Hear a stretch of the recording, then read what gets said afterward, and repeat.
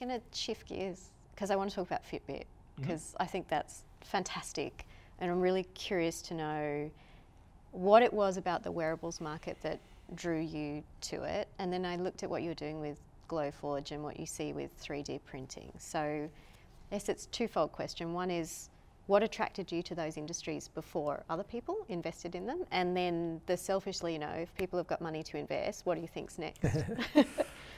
So for Fitbit specifically, the word wearables didn't exist when we invested in Fitbit.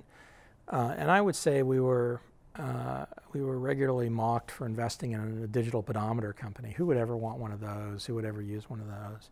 And what appealed to me about Fitbit is something that appeals to me about many of the companies we invest in, which is that the founders were completely and totally obsessed with the thing that they were working on.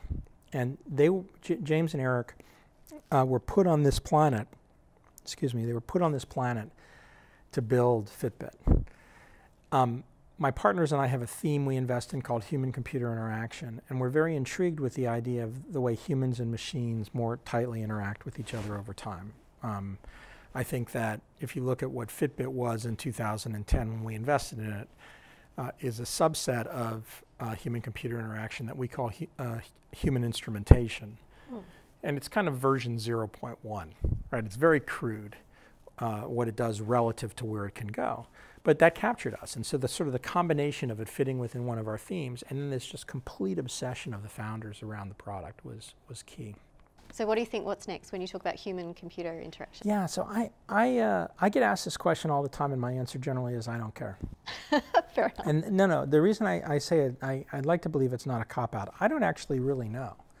And I think that part of what my partners and I try to do is have very open minds about what comes our way.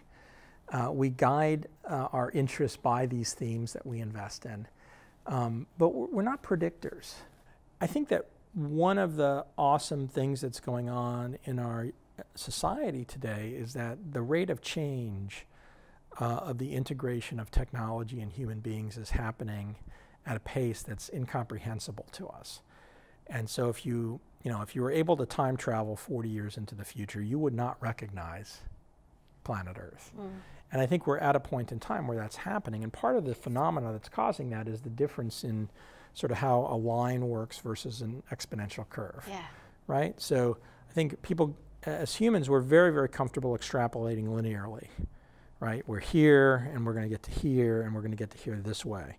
What we're not used to doing is extrapolating geometrically, where we go like this. And if your time unit's small enough on a geometric curve, it looks like a line. So we're always in this mindset of everything's linear. But in fact, much of the innovation curve is geometric, and I think we're at the part of the curve, not predicting. I guess I should say it's my value system, is we're at the part of the curve where there's an incredible amount of upward slope. Thank you You're so welcome. much for your time My this pleasure. morning. I have a gift for you. Awesome. You can't come to Australia without A getting Tim Tim Tam. Tams.